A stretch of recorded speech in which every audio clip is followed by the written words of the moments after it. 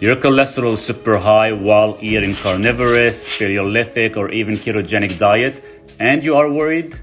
This is a very important topic and there's lots of misunderstanding. And I can talk about this subject for more than hours to break it down as it's confusing, but we'll try to squeeze as much as I could within minutes for you. When you consume animal fats such as saturated fats, your LDL, low density lipoprotein, does increase quite a bit. Is it a bad thing?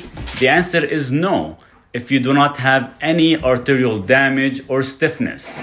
Guys, this is my favorite subject as I've tested this concept for more than 5 years.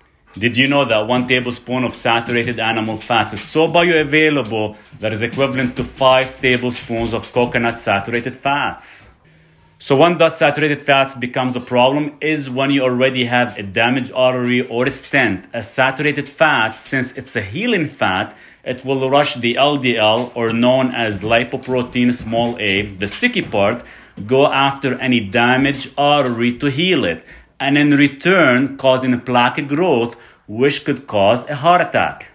Technically speaking, you could eat all the saturated fats you want as long as your arteries and/or you are not metabolically broken.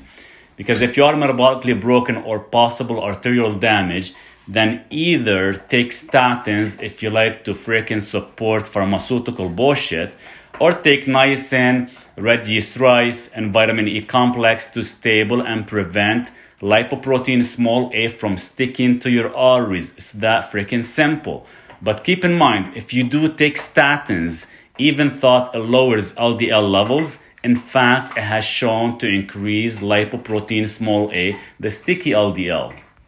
There are 2 types of arterial damage. 1, your arteries becomes inflamed, causing a hot plasma pimple-like and burst, and this causes an instant heart attack.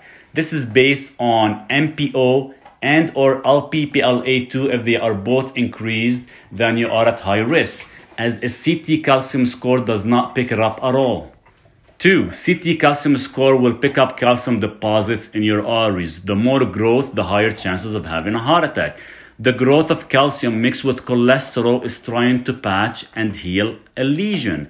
You can increase the progression by eating saturated fats or eat super clean, and of course no sugars, until you figure out the root cause and heal your arterial system. Once it's healed, then saturated fats could be reintroduced.